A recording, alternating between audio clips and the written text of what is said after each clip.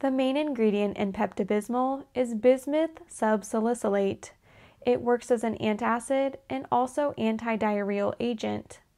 It slows down the flow of fluid and electrolytes in the intestine, decreases inflammation in the intestine, and may also work to kill bacteria that cause diarrhea.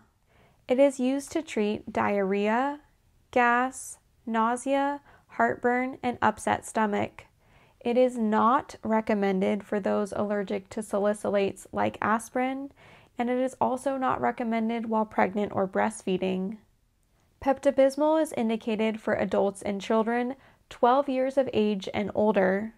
It should not be given to children and teenagers recovering from chickenpox or flu-like symptoms due to the risk of Reye syndrome. Side effects of Pepto Bismol include darkening of the tongue and dark stool.